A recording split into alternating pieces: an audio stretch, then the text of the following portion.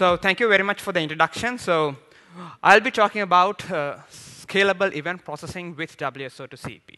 So till now, we didn't have a really scalable solution. So this is the first time we are bringing a scalable solution to you with WSO2 CEP in place. So in this talk, I will talk about what and why we need complex event processor and the scalability and edge computing capabilities of CEP and some use cases and what's new in WSO2 Complex Event Processor 4.0. So what is CEP? So we gather the data from multiple data stores, correlate the data, and we correlate not just at that time, we correlate over time. So that's the main part. So we have a temporal aspect on that. And we find interesting occurrence, and we have to notify them. So we are going to do this all on real time. So this all has to happen in real time, so that's the main and most important aspect of that. So what's the difference between a CEP and a database? So in database, you all know, we have the data stored in the database, and then we run the queries on top of it. But CEP is completely upside down, where we store the queries on the CEP, and then we run the data over that. So that's the main idea behind the CEP and database that you have to keep in mind. So why we need a CEP? Currently, the amount of data that we process is becoming bigger and bigger. Now we have a lot of sensors, the smart devices, and even in the business, you have a lot of, all the organizations are computerized, so you have lots and lots of data. So we have to process all of those stuff. And we may not need to store all of those things. Some data will only be valid for a certain time. So it's no point of storing those data.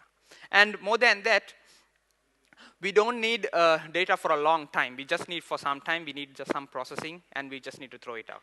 So on these cases, we can use CEP. And more importantly, if it is a time-critical act, then CEP is a must-use thing. So for example, online advertisement. And then for railway or logistics management. So these stuffs are really, really important in these places. These time-critical apps will really need a complex event processor. So as Srinath discussed, CEP can receive from various transport on various data formats, and we can receive them, and we receive the data, and we categorize those data into streams. And then when we have a stored data, like stored query, we run the execution logics on that, and we produce output as streams back. So those output streams can be mapped back into several data formats, and via different transports, we can push them out. So with the next release, we are introducing a WebSocket and MQTT Kafka support. So if some customers are waiting for those stuff, so I think for them it will be a good chance. And if you take the architecture, it's very simple. So we have event receivers, basically to receive the events. And as Srinath mentioned, the stream is a core capability of DAS and CEP. So we have the streams defined. So all the data that comes in will become streams. And we have event processors that fetch those streams, and we do processing and produce output streams, which will go back to the stream component, where another event processor can use it. Or we can push that to publishers, which will eventually go outside. So these event receivers and event publishers have several adapters that you can write your own custom adapter if you have a proprietary API. And there are lots of open available ones as well. So if we take the core capabilities of CEP, we have filters, transformations, so that is the basic stuff. And then we can also do windows and aggregation. For example, I want to calculate the 5 minutes average, last 5 minutes average, and I want to take a decision on that. So that's the window and aggregation. And I want to join stuff. For example, you have a transaction stream, and there's a payment stream, and purchase stream and a payment stream. So has every purchase have an appropriate payment? I want to join those streams and detect if there's any anomalies, and I have to notify ASAP. So that's joins. And sequence and patterns. So this is very important when it comes to CEP, because the sequence and pattern cannot be done by any other systems other than CEP. For example, if you want to identify there's a continuous growth on a stock price or temperature for 5 minutes or so on, and or else you can have a case where there's a small transaction followed by a huge transaction within a period of time. So in between, there can be lots of other transactions. So these kind of stuff can be very easily written on SID queries, or basically CEP execution plans, and which is like not out of the box available through any other systems in the world. So that's the core capabilities of CEP. And we also have event tables. So this is what we do with, like, when you have historic data, and if you have real-time data that you have to map to historic data, and you have to look up some information like last 5-year average, and you have to see how the current trend is going towards that. So if you have to do some historic analysis, and if you want to merge that with real time, then we can use event table. So these are the stuff. So here you can see some of them are stateless. Some of them are stateful, but we do it in memory because we need performance. So that's all of those happens in memory. And some of them are stateful, but they are persistent because it's historic data. We are accessing the database. So you can see there are stateless stuff and stateful processing in CEP. So we have to see how we are going to scale this CEP. So that's the main part of this talk. So is it really complicated? So if it is just stateless, then we can horizontally scale it like ESB or a service. It can just scale it. If it is really stateful, then that's the problem comes in. And we also need performance with that. So that's the main problem that we are trying to solve with this. So we have horizontal scaling and vertical scaling. So vertical scaling is simply by having one behind another. So you can have some filters on the top and have the complex stateful operation at the end. So those filters will reduce the event load so that the backend can process it much faster. And it will only get the relevant messages. So that's vertical scaling. So if you want to horizontally scale, the stateless entities, you can just scale it. It's quite simple. But for the stateful stuff, it's not that easy to scale. So if you are an intelligent guy, then what you will do is, okay, I am calculating average. So average is about sum divided by the count. So I can do the sum and count in a distributed manner. And then I can basically do the sum divided by count. So if you are really intelligent enough, then you can do it that. Okay, so you have to be a smart guy to do that. So this is average is a simple case, but for most other cases. But when it comes to median, so that median stuff you cannot scale at all. So there's no way that you can scale it. Like if you are even a smart guy, then you have to use approximate algorithms.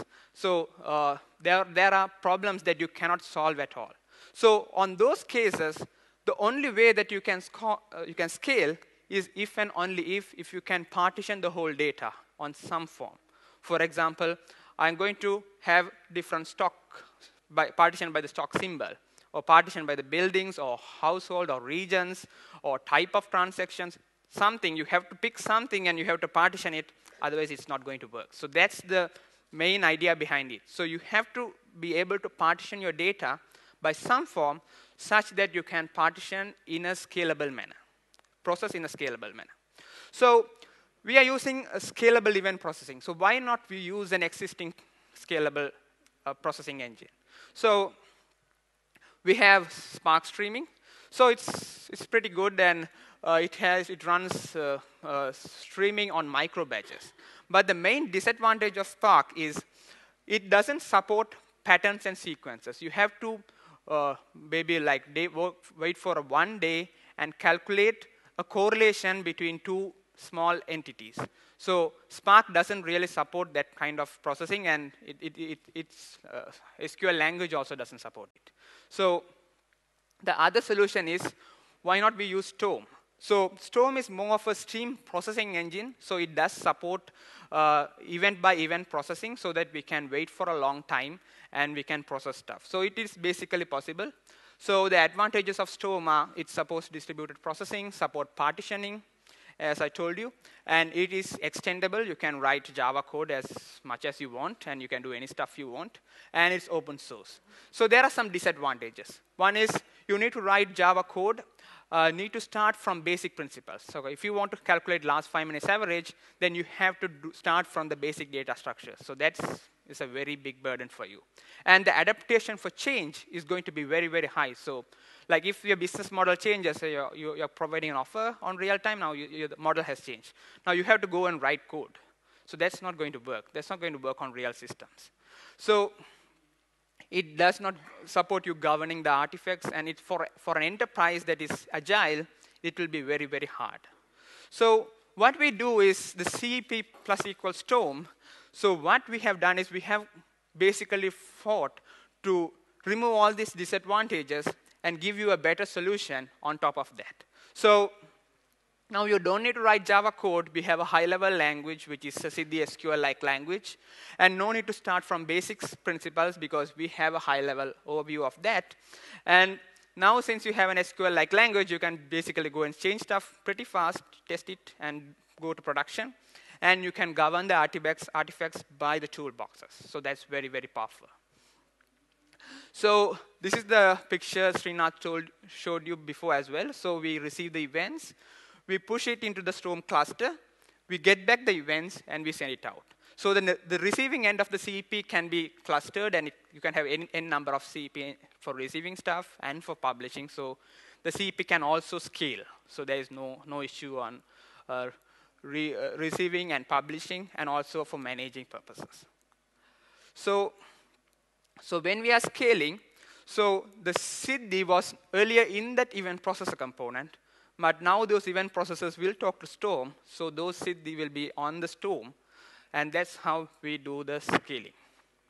So when we are scaling, the stateless entities will become SIDI bolts, and we can just scale them. And if it is stateful, then we can partition them, and we can scale them as well. So we have 3 types of nodes on Storm, which is the SIDI spout, the SIDI bolt, and the publisher, which will publish back to CEP so that we can send it out. So these are the 3 main entities that we have on Storm, which the CEP will automatically program them, wire them, and deploy as a topology on Storm for processing. So if you see the SIDI language, I'll just go through that in a brief, explanation. So here you have a definition of stock string, symbol of string, volume of int, and price of double. So you can think this as a table of infinite length table. So the first query is like, I want to get the price greater than 75. Only those stuff, I want to say them as high price stock stream. And for all the high price stock stream of window of within last 10 minutes, I'm going to take the sum of all the volumes. Okay, so this will take all the streams, and I'm going to take the sum. But as I told you, I can partition stuff. So here I'm doing a partition. So I'm partitioning the high price stock stream with symbol. So per symbol, I'm going to calculate the sum on a partition manner. Okay?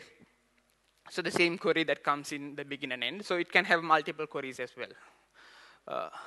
So now I'm going to distribute that. So what I simply have to do is just put that distributed annotations, and that's all you have to do. So if you can run the same code on a single node and on a distributed mode just by adding those 2 annotations. So those are the only 2 things that are going to differentiate your developer version of testing and on the Storm version of testing. Okay? So the first query, it's a stateless one. I'm going to parallel by 3, so I'm going to run them on 3 parallel instances. And on the second one, I'm going to run on 2. So when you deploy this, CEP will identify, okay, the first one is a stateless processing entity, so it will send the events in a round-robin manner to all of those 3. And for the second one, it's a stateful entity, and it is partitioned. So CEP will send them on it identify the partitions and send the appropriate events to the appropriate partition for the partition to happen. So that's how it's quite easy for you to start with. So Apart from that, we also have edge capabilities of CEP. So for example, now we ran not the whole CEP on Storm, we only ran the CEP engine on Storm, right? Similarly, you can also run that CEP engine on your edge devices. So if you have a lot of sensors, if you have routers, if you have smartphones, then you can basically run CEP on that, and those won't be just publishing all the data to you, but it will be much more intelligent enough, and it will only publish when and where it's necessary. So that will reduce the load on the network where you can process huge amount of data. Because CEP is very powerful and but it's very, very small. It's just a Java program. But the only thing is like we have improved CEP a lot. So like even if you're having a window, it doesn't store all the data on that event. So for example, you might have 25 different parameters and you are only interested in 5 parameters. So when you have a window of 5 minutes, it is not going to store all those 25 parameters. It's only store those 5. So it is very optimized on memory and a lot of other stuff. So it's very lean on that side. So you can even run that on your mobile phones or things like that. So that's the power of CEP. So you can use that and the edge computing devices. So that's also another phase of processing. So all in all, like we have lots of use cases like monitoring normal systems, financial trading, banking like credit card fraud detection. We have customers using for marketing like location-based advertising, logistics, healthcare, e-commerce like online retailers to give you suggestions and offers. Telecommunications, you identify the least used cells and you give offers on those stuff.